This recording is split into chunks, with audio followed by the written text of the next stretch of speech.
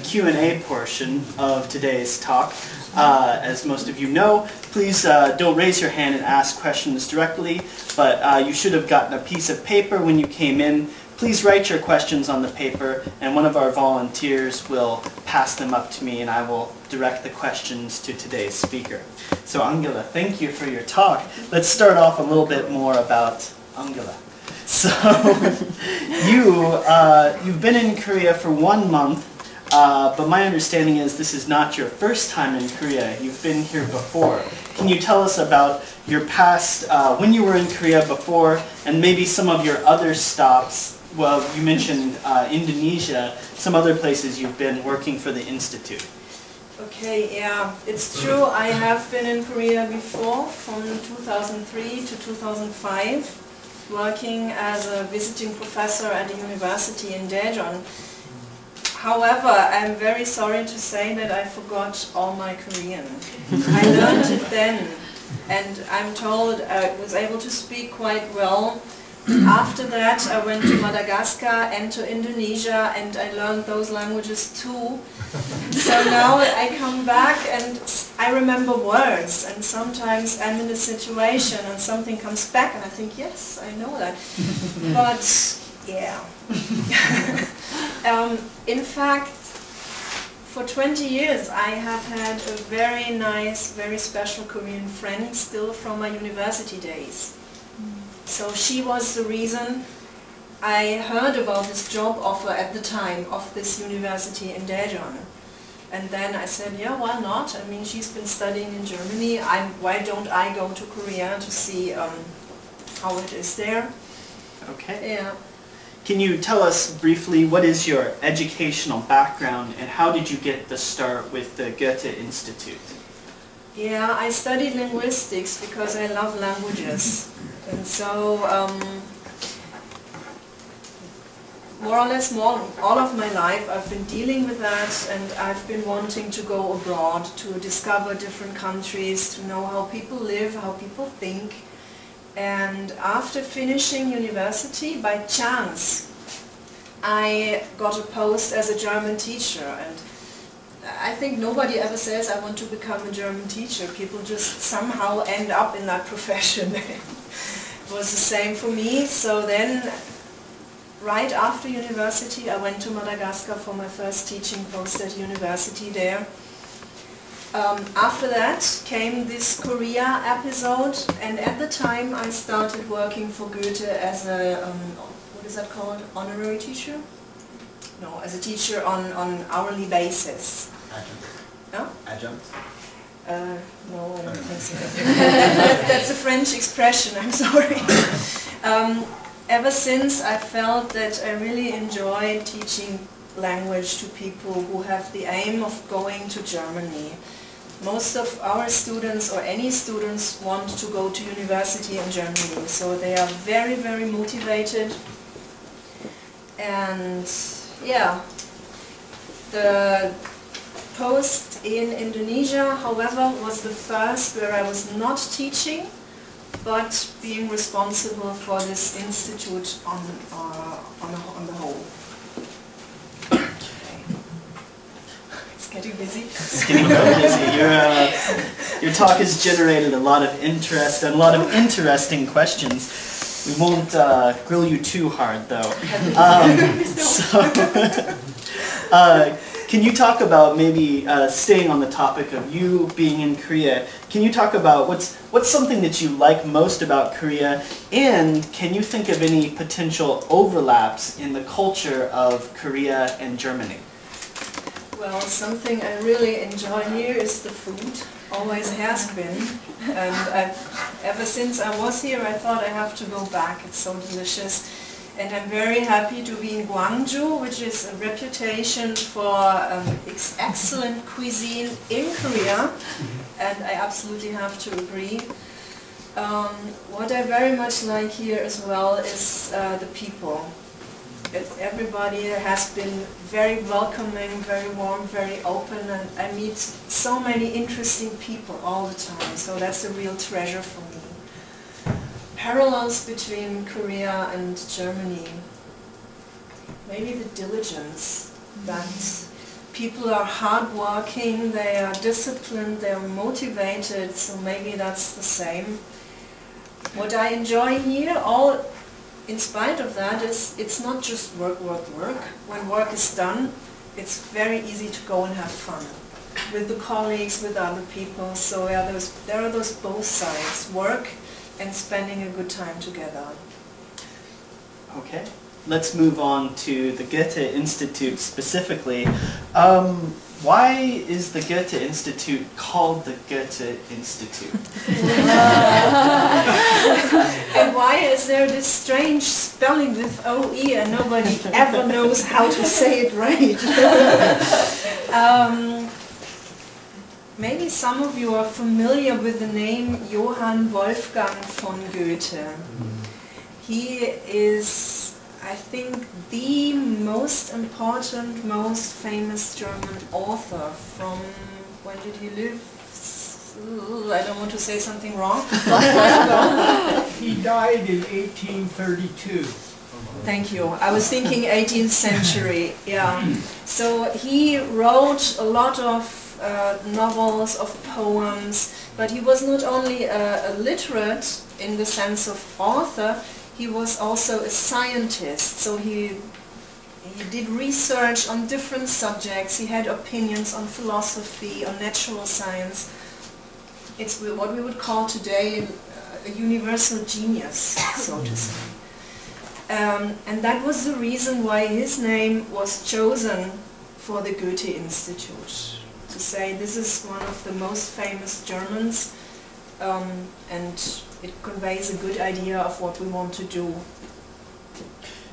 Okay, so we have a few people who are interested in the locations for these institutes and the cities that you mentioned specifically as being the sort of central hubs. So why was Seoul chosen for Northeast Asia? Why not somewhere in China or Japan? And also, why those 8 cities that you mentioned? What's the criteria for choosing those 8 cities? I think the reason why it is 8 is that there should be one on every continent, more or less. You might ask, why is nothing in Australia? Well, Australia is integrated into the Southeast Asian region. With respect to the choice of cities, actually I'm not quite sure. I mean, New York seems obvious to me in a way, being a cultural city as well. Maybe it's like for Johannesburg, it's accessibility. Because in Africa it's very difficult to travel, even when flying. So Johannesburg is one of the cities which is easiest to reach from everywhere. Seoul, in fact, is recent regional headquarters. Before it was in Japan, in Tokyo. Why it has been moved to Seoul, I don't know.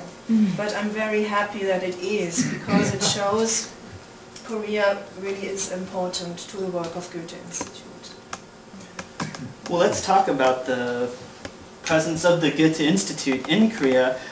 Why should a Korean study German? What are some of the most apparent benefits of a Korean for learning German? Especially with the German reputation of being so complicated with all that strange grammar. For most people, really the motivation is studying in Germany. Because in some areas the German university system is highly reputed. In Korea the main focus is on music and arts. So I know a lot of my students here, they say, I don't know, someone is studying to become a flutist, and she says, I want to play with the Berlin Symphony Orchestra. So I want to go there, I want to get further study possibilities there and then come back. For others it might be engineering, or what else do we have, philosophy. There are a lot of people who study theology and want to get further formation in Germany. All these are regions in which my home country's culture and academic fields have a high reputation in the world. What is in favor of Germany maybe is too that the tuition fees at universities are lower than in some other countries. So that might play a role too. Yeah. And what I'm happy to know is that even when people go to Germany, then they come back to their native country, here to Korea, and they bring back what they learned abroad, and it gets part of the life and the culture here.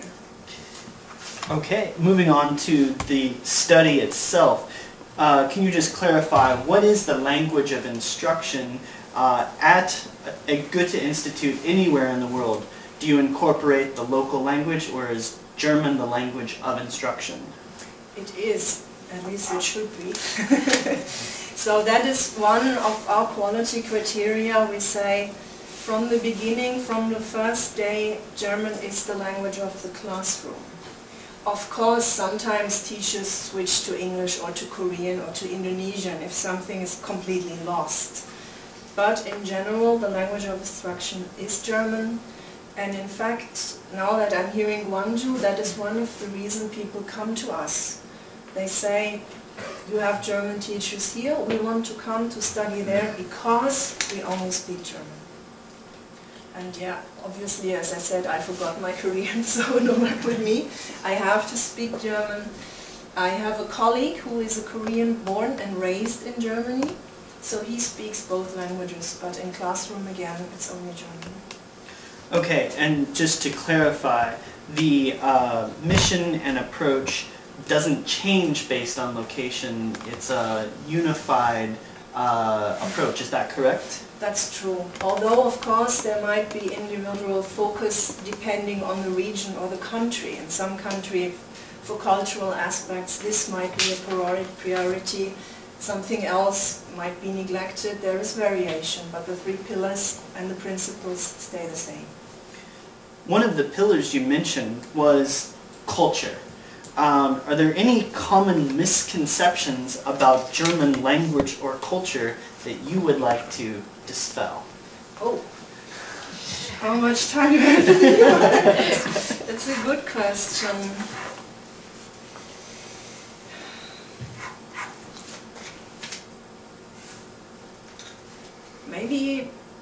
Maybe it's not a misconception, but what I just mentioned, the reputation of German being a hard language to learn. Because usually people compare it to English.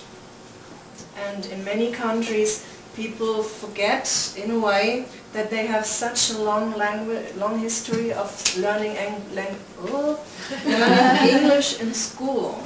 They start very early, sometimes in preschool, then in primary school. So when they come to learn German, maybe now when they're in university, they have several years of English and they start from zero learning German. And of course that is hard. That is hard compared to their current level of English. But when they had 10 years of learning German, I'm sure they will be very fluent and have a good level as well. So the grammar is different, yes, and I myself sometimes get confused with der, die, das and all those things. Some of you surely are familiar with it, but that's a relative difficulty, I think. And anybody who's motivated, who works on it, is able to learn the language very well. Staying on the topic of culture, is there any presence or effect of Korean culture within Germany? In general, I cannot answer, but in my personal history, in my family, yes. In the movie, you saw those nurses, and that was part of one of the first contracts. Germany needed help, so a lot of Korean nurses came to Germany, and my aunt was one of them. So in my family there always has been somebody from Korea, talking of course of their home country and preparing delicious dishes. I think in general, with respect to the World Cup, many people got interested into Korea. And maybe I can add something from Indonesia, where I've spent the last 3.5 years. In Southeast Asia, Korean youth culture is the ideal. So everybody watches Korean drama and series on DVD. They learn Korean, they listen to Korean music, and I always thought that's just fascinating, really. They have the same haircuts, the same haircuts. There is quite a distinct influence, definitely.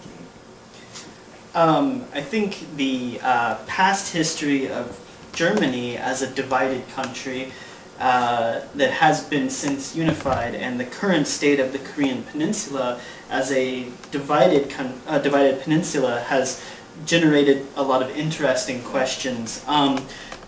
Let's first start with, what is the extent of the Goethe Institute's reach into North Korea so far, something you mentioned briefly, and what are the plans for the future with the Institute in North Korea?